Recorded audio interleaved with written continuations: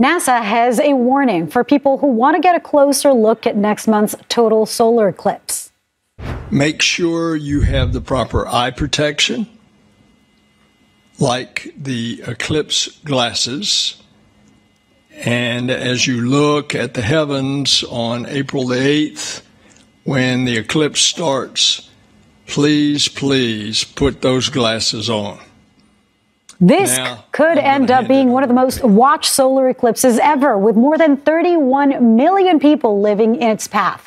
That path covers 15 states from Texas to Maine. The FAA is predicting peak travel records starting today through next week. But it's not just traditional spring break vacations crowding the skies. A significant number of people are also traveling to catch a better glimpse of the total solar eclipse.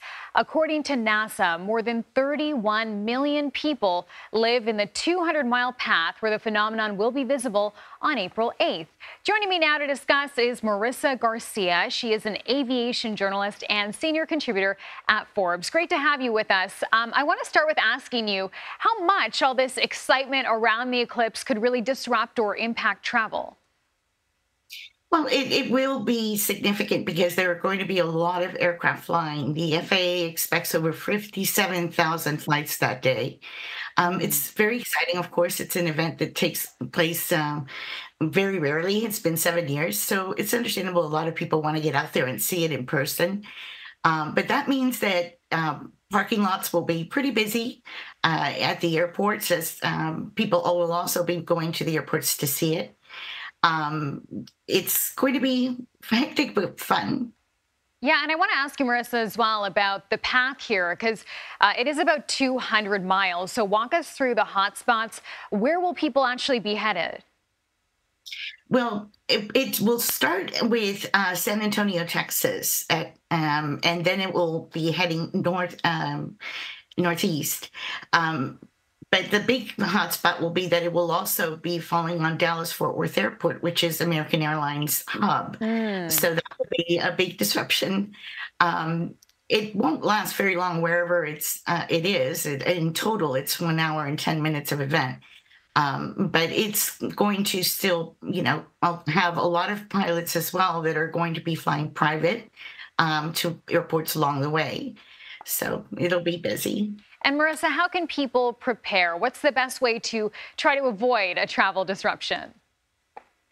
Well, they may not be able to avoid a travel disruption. That's going to be up to the FAA's best efforts.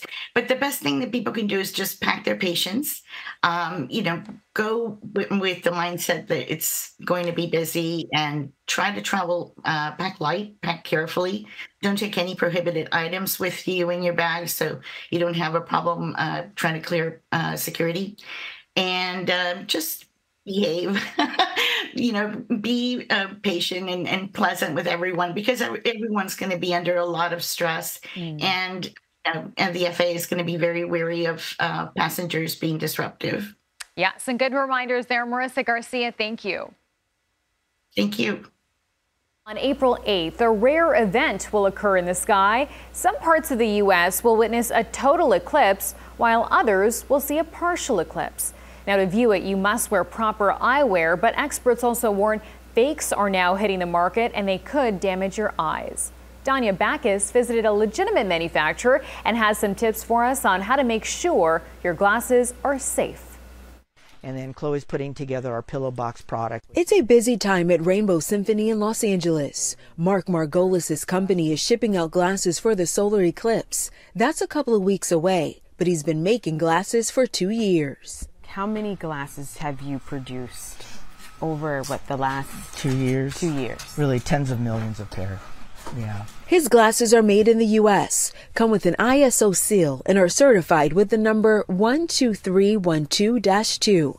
However, experts are warning that foreign companies are making fakes. The American Astronomical Society says one or more unidentified factories in China are now producing counterfeit eclipse glasses. This counterfeit pair looks very similar to the real thing, and on the inside it even has the correct number in the name of a legitimate American manufacturer. We know that there are counterfeits, which may or may not be safe, and we know that there are fakes, which I define as being unsafe. So how do you know if your glasses are safe? NASA offers this advice.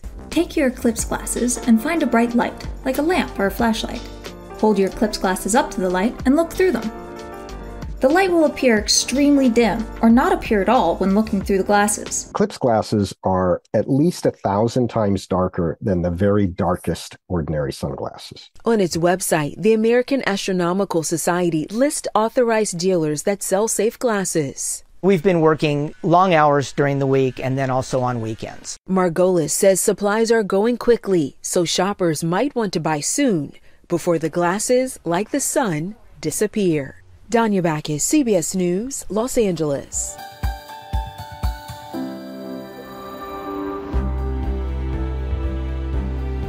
More than 1 million people are expected to visit Niagara Falls April 8th to watch the total solar eclipse. It's creating a tourism boom at the wonder of the world, which typically gets 13 million visitors per year.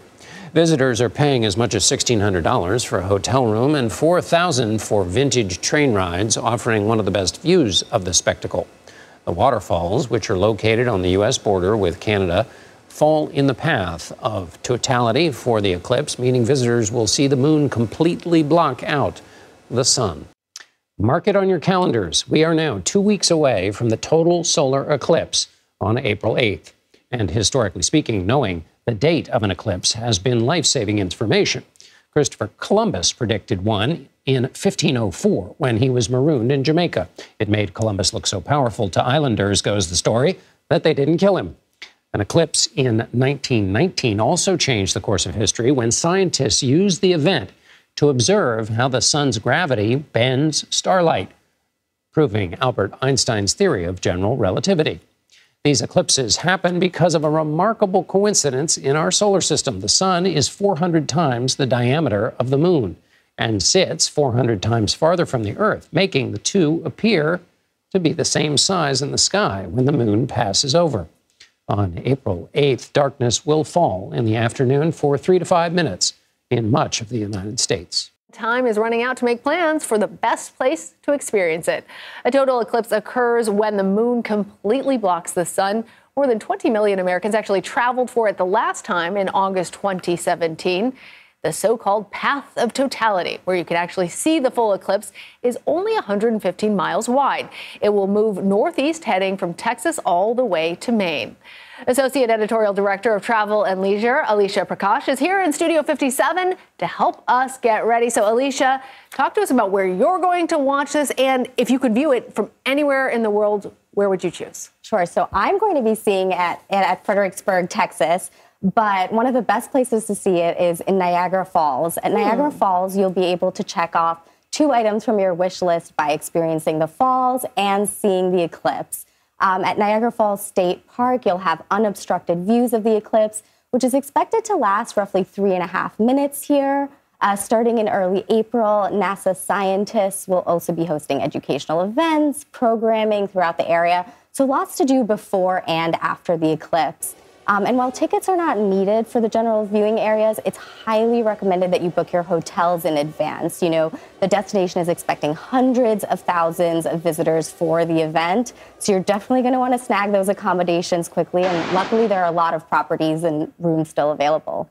I remember the last solar eclipse and what a big deal it was, how everybody had their special glasses or their special viewing boxes. But I remember it only lasted for a very short period of time. And the parties on either end of it were really more of what it was about. So do you have any suggestions about places you may want to go to take full advantage of the scene? Sure. So Cleveland in Ohio, we at Travel and Leisure just named this destination one of the best places to visit in 2024, and for great reason. You know, Lake Erie here is a great place to bring the whole family for unobstructed views of the eclipse, which is expected to last nearly 4 minutes.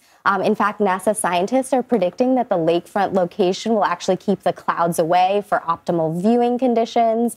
There's also great kid-friendly programming at places like the Great Lakes Science Center, as well as the Cleveland Museum of Art, the Rock and Roll Hall of Fame. One fun fact, though, is the Cleveland Guardians, their opening day is actually on the same day as the eclipse. So you're going to want to make sure to get tickets for that as well. Yes. One of my other favorite destinations that I do want to mention, though, is Dallas, Texas for the eclipse. You know, not only is the weather great this time of year, but the city will have about 4 minutes of totality, making it one of the longest periods of darkness for the eclipse this year. And that's just on top of, you know, fun, amazing things to do in the city. There's world-class museums, art galleries.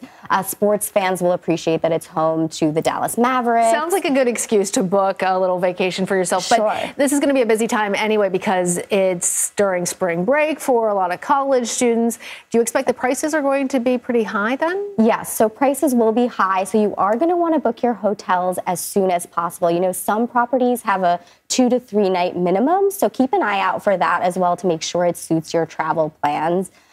You're also going to want to make sure you keep time zone changes in check, you know. Wouldn't that be a shame? I know. The totality only lasts a few minutes, so it'd be such a shame if you missed it because of a time zone change. And then last but not least, like you said, you're going to want to make sure you have those special eclipse glasses. You know, you don't want to injure your eyes when you're looking up at the sky, so make sure you snag a pair of those too. All great suggestions, Alicia Prakash. Thank you.